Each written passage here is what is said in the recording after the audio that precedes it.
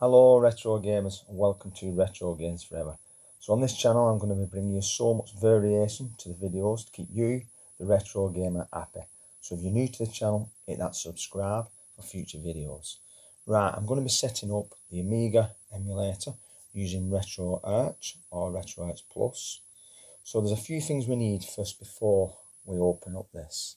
We need a file manager and of course we need the Kickstart ROMs. You can get them off Google. I've got them off the Play Store, Amiga Forever Essentials. If you do download this, when you open it up, you'll transfer the Kickstarts. So to find them, a lot of people struggle to find them. You go into your main stories, like say I'm using File Manager, go to Android, Data, if you go down you'll see there, com.cloter Amiga Forever Essentials. Copy these, all of them, so copy, go back, and what we're going to do, we're going to go into the folder RetoArch. So once you've downloaded RetoArch, there will be a folder,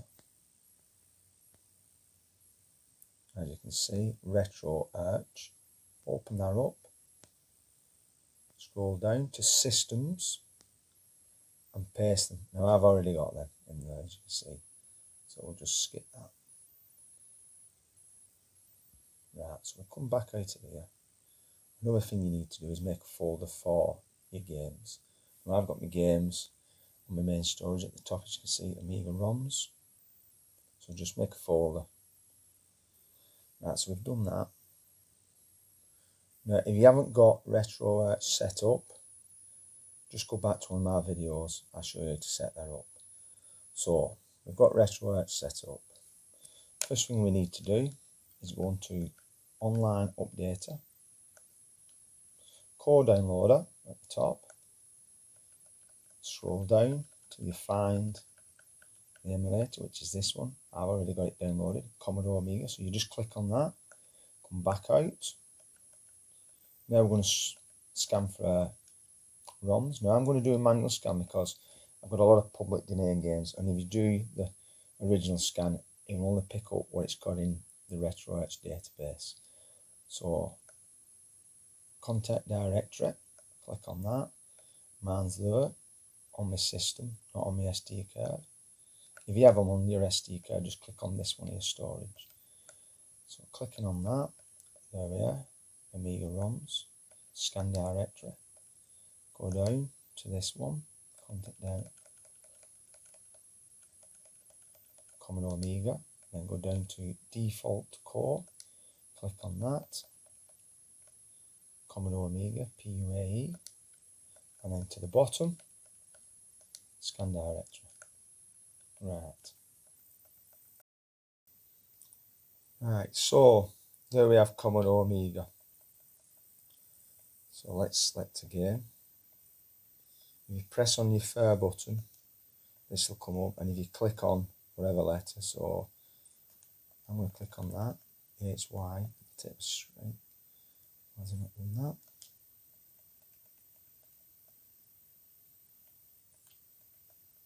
It should take it to this, not doing it.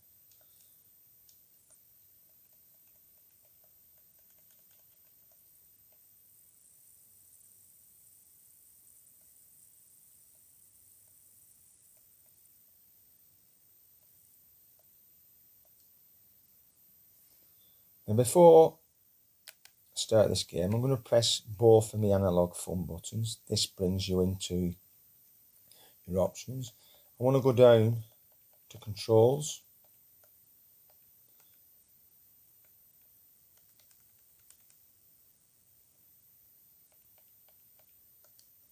As you see at the top, it says Retro Pad. This is my controller, so whatever pad you're using, it'll come up. If it doesn't, just search for it, but that's where it'll come up. Don't press the controller what you've got. Now I've changed one of these. All these are presets, so you don't have to do anything, but I have changed this one to up, and that's because of the platform games. You've only got one button on an Amiga pad, so all the times you have to press up. I really can't get used to that because I've been playing a lot of Mega Drive games, SNES, where you've got another button. So I've changed that to up. You don't have to do that, so it's entirely up to you. So we'll go back out of there, back out again. I want to just show you this. Only do this if it actually happens to you, but this, go to retro pad mapping. When I could not get my keyboard to come up, and sometimes you do need the keyboard, it was preset at select, but when I press select, it used to just bring me into the options. So I've changed it to toggle virtual keyboard button on my controller.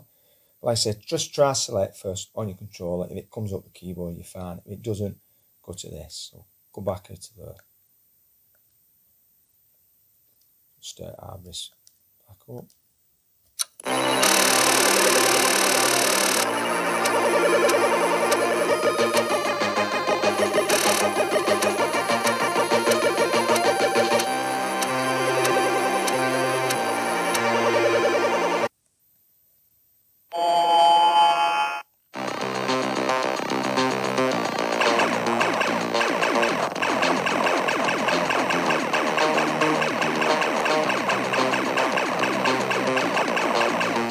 Right, so I've pressed both of my analog thumb buttons.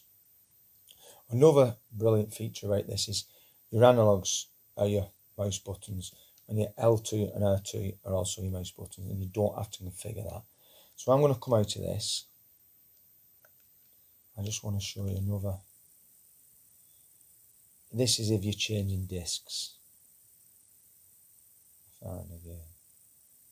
Quit loader.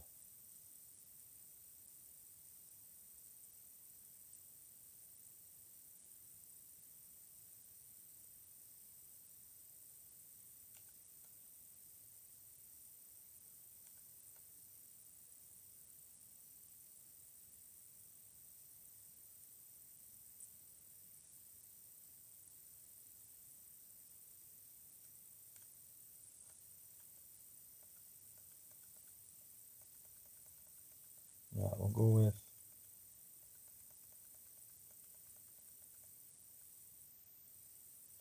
Buzzband there. So click on that. As you notice here, it's a 2-disc game. So I'm going to run that.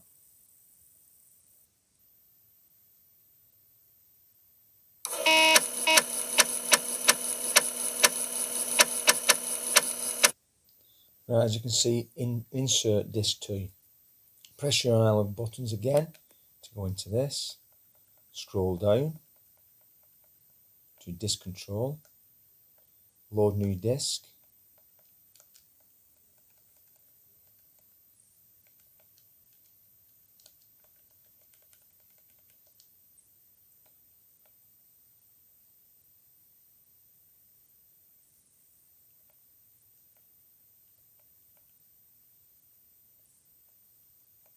And select your disc 2. Press your button. I'm going to press on the keyboard.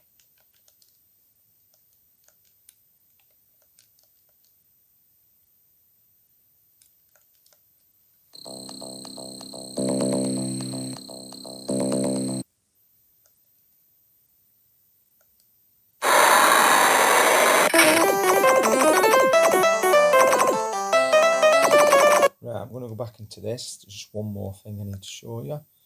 So I'm going to go, if you ever come across this, because as you can see,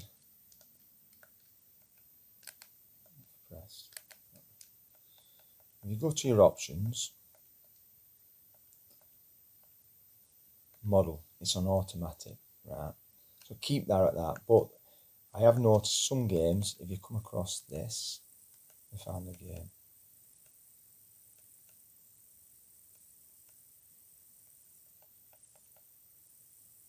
Where is it?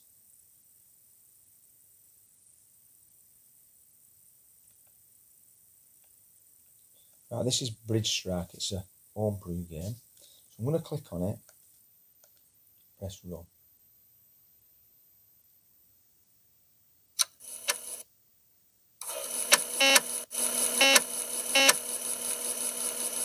Right, as you can see this is because it's not got enough memory.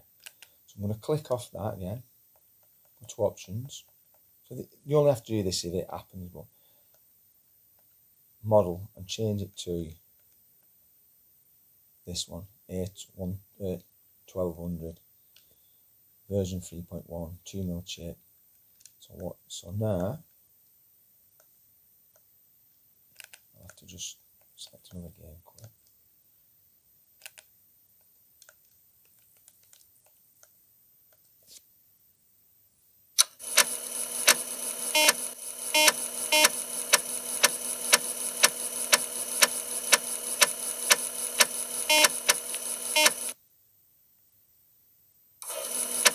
As you can see, it does load. So, but I would keep this on automatic. So only if you ever come across them issues. That code, it means it's not got enough memory. I don't know why it doesn't, because it's set on automatic. But so like I say, it's only if you come across that issue. I've covered everything there for you.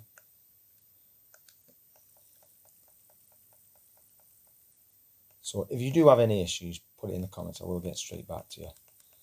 Like I said, it's a really good emulator. And if you're new to the Amiga, it was one hell of a classic computer. And there's also the Amiga Mini out now, which I recommend. So thanks for watching. Like I said, any issues, put in the comments. Hope you enjoyed this video and give us a like. See you soon.